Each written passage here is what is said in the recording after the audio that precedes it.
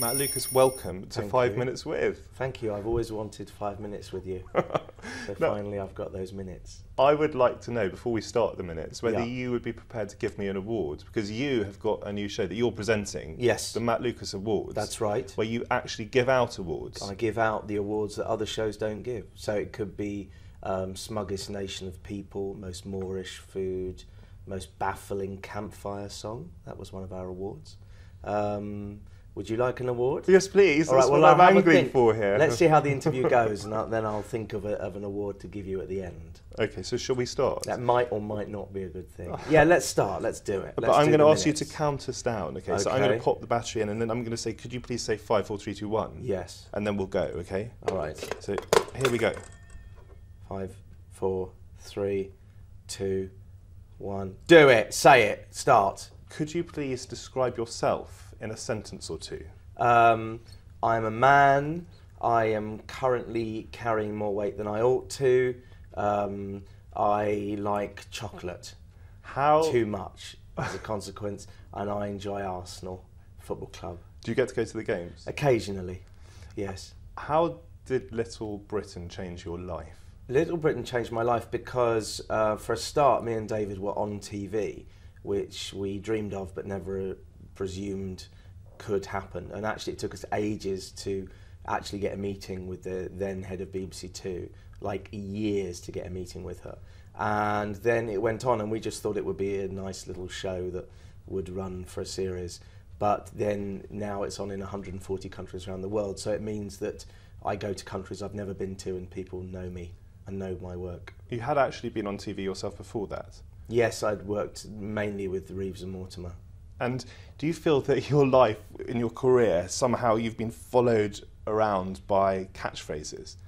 Yes, to some extent. Yeah. Like, what are the scores, George Dawes? Was What that are the one? scores, George Dawes. And From I've never Shooting ever Stars? thought, yeah, from Shooting Stars. And people said that to me in the street, and I never could ever think of a funny answer, and I still can't. And people would say, "What are the scores, George Dawes?" at the bus stop, and I'd say, "I don't know. Mark has 4 and Ulrika has 2," Just which quick- doesn't really. It's not that entertaining, is it? Out of context. Tell me a little bit more about Little Britain. What were you, looking back at it, what were you Mm-hmm. trying to achieve with that show? We wanted to do a kind of comic book come to life, and we wanted to create characters that were very vivid and colourful, and we wanted to create characters that people had a warmth and affection for, even when they were villainous, like Marjorie. And in some cases, I think we wanted to reflect how we saw society. But most of all, we just wanted to be funny. Do you feel that you were working with stereotypes? And if so, are there risks attached with that? I think sometimes people assume that because you do a character like Vicky Pollard, who's working class, that you're making a statement about all teenage girls. But we weren't. Our characters were generally just one single people, as it were. When are you at your most creative? Do you like working in teams? Yeah, I love collaborating with people. I obviously love working with David and feel very blessed, you know, that I've enjoyed this long relationship with the same person. You met And at the National We met in Youth- 1990 at the National Youth Theatre, and there are other people I work with on the Matt Lucas Awards. I'm working again with Ashley Blaker, who produced Little Britain on radio, who used to produce a show that David and I did called Rock Profile, and who I was actually at school with.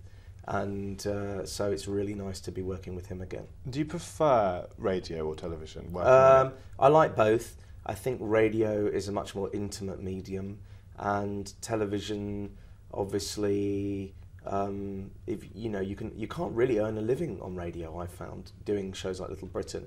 I remember doing the first series of Little Britain, and David and I each got paid £2,000 for writing and performing, but it had taken us 5 months. So I worked out that we were paid £100 a week each to write and perform that show. Do you get more satisfaction out of writing or the performance? Usually writing, to be honest. Does acting challenge you? Yes, because I'm not a very good actor. I think I'm an all right performer, but I don't think I'm a very good actor. So I'm always struggling and feeling very self-conscious and feeling very fraudulent when I act. Could you tell me what it's like being on a stage in front of lots of people? Being on a stage in front of lots of people is where I feel at home. I feel more confident on a stage than I do walking down the street, which is incredibly pretentious to say that, but it's also absolutely true. Has fame had a big impact on your life? Yes, completely changed how people behave towards me. Do you crave recognition? No. If you could have the success without the fame, would you take it? I think it would be churlish to moan about any aspect, and that's what a lot of people do, and so I'm not going to do that. Am I right that you have alopecia? Because it's a package. Yes, you're right that I have alopecia. Was that difficult as a boy, as a teenager? Yes, as a child, I tried to make sure that it didn't define me. How are we doing for time? That Lucas, we did well. It's 5 minutes. We did well. Yes, I wanted to make sure it didn't define me, and so that made me want to do something else and be something else, hence Little Britain and things like that. And here we are talking for 5 minutes as a consequence. It's award time. Yeah. Awards time, please. I think you win the award, Lucas Award for most diligent interviewer. Do you think, like, the BBC will see this and think you're so good that they'll start giving you 6-minute interviews? That is what I'm hoping, just Really? to just sort of upgrade it. To upgrade in Yes. increments of a minute. What would you do if you only had, instead of 5 minutes, 5 seconds? Let's do a 5-second I would say, interview. are you happy? Let's do a 5-second Okay. interview. Go on. 5? Could you count down to the 5-second okay. interview, please? 5, 4, 3, 2, 1. Are you happy? Am I happy? There's an interesting question. Oh, see, The we'll be bell's out of gone. time. There you go. Shall we stop now? Let's stop.